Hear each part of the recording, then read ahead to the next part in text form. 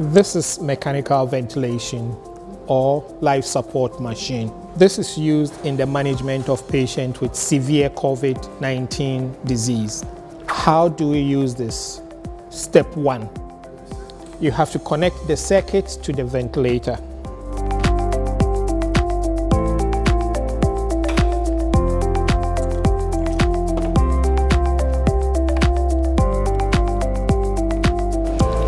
Step 2 is to connect the ventilator's power source. Step 3 is to turn the ventilator on. When the ventilator is fully on, you set the ventilator to the patient's requirement. Step 4 is to ensure that the ventilator is working. You observe if it's working properly, that the bag, which is the lung, expand and deflate.